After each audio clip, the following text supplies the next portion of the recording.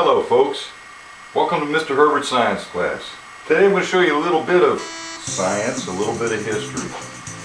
It all started for me back when I got my first counter-rotating helicopter from Harbor Freight, believe it or not. And this is the first one I got.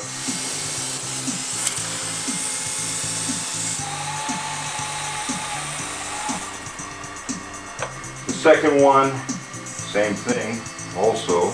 This one was called the Airlark, counter-rotating. Okay.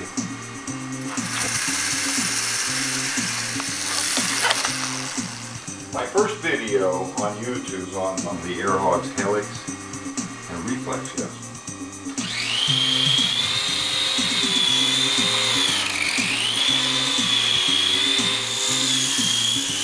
And then after that, then these became the rage by Airhogs. Well, in the store yesterday, I couldn't help it. I saw this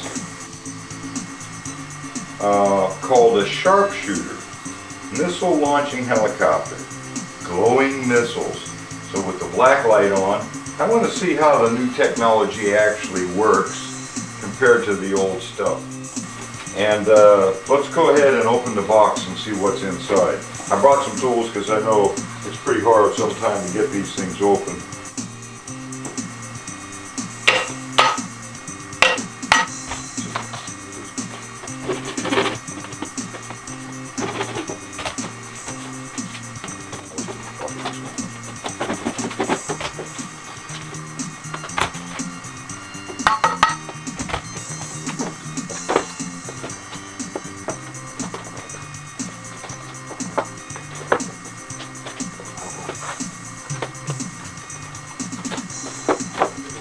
What we got here?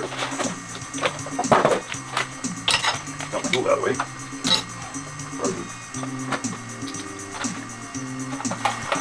Wow, there it is.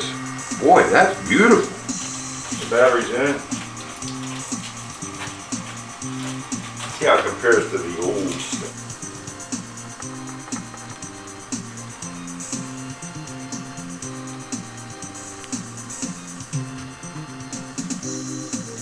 Here you see some of the helicopters that I've had since the good old Helix and Reflex days, and even a few antiques from before then.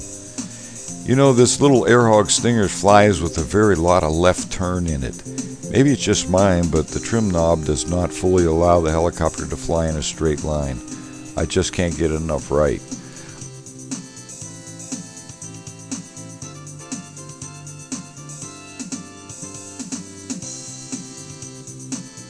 Well, drawing on my experience from my other helicopters, and then in order to see if there actually is an easy fix that I could pass on to you guys, I had to open the transmitter to see what I would do. Well, it seems these are always the same. One, I don't like the spring in there. No real helicopters got that. You can't let go of it and go over here. And this trim knob.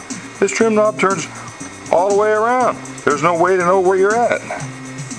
And it's turning all the time. So I'm going to take the spring out and see if I can tweak it up somehow. Well, this is the throttle stick, and I'm going to head and just remove that spring right there. Well, this is an interesting setup in here. This trim pot is actually a three-way switch. It's all the way to the right, all the way to the left, or centered. And it doesn't work really well. Mine is just spinning all the time. So I put the marks on. So where it flies, where I'm getting the most right, is this way. That would be, actually, if you were to go all the way around, right there. So that's where the maximum is. Now I got to figure out where I can add that resistance. It's pretty tough though. I've crashed it into the walls over and over, and the only thing that happens is one of the pitch links usually pops off one side. It easily pops right back on, but it's a good idea to check it after it crashed. You know, there's no way to keep it from spinning left on takeoff. You just have to simply punch it and then wait till it starts flying.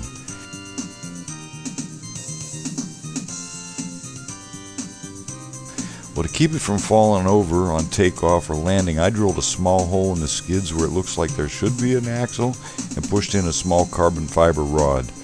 I also gave it and the missile some orange fluorescent paint for more visibility in the black light.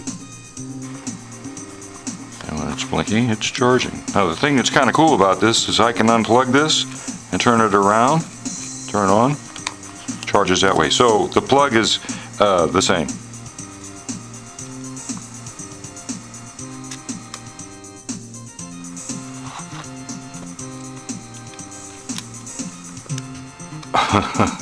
You know that's going to be so cool. Okay, it's all charged. Let's fly it.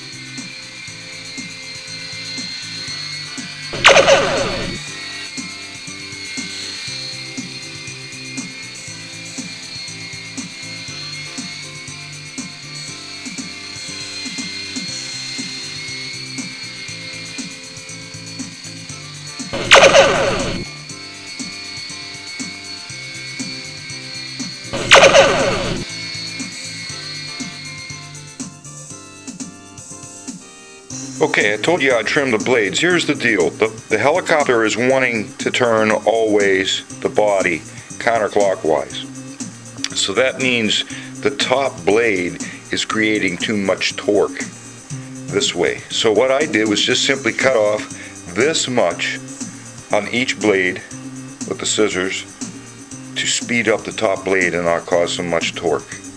And as you'll see, that fixed it. Also, it continually wants to tip over to the right, so I've extended that little landing gear skid way over, and it doesn't tip over now. Okay, you saw my modification, a tiny amount, 1/8 inch or so off the wingtip at the top. That'll make it want to turn to the right, and my trim now is centered on the transmitter. Let's see how it does.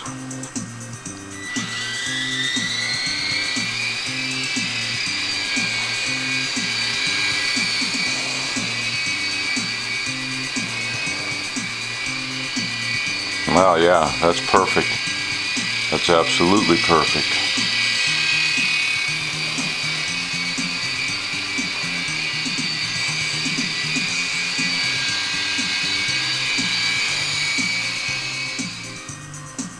Yeah, I think it's best to hand launch it. You know?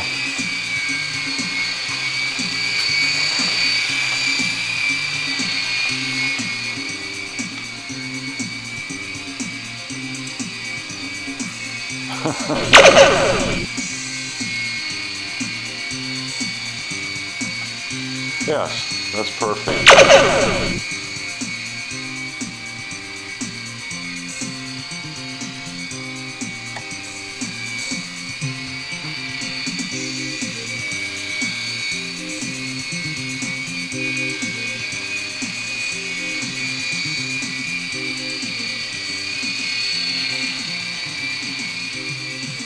Fire!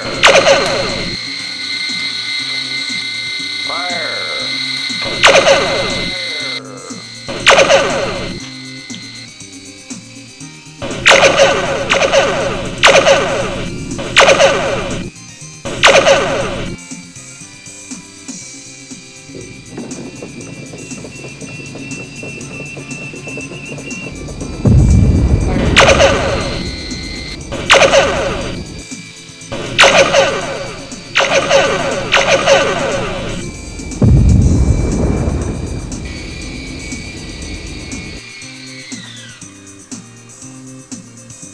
Perfect.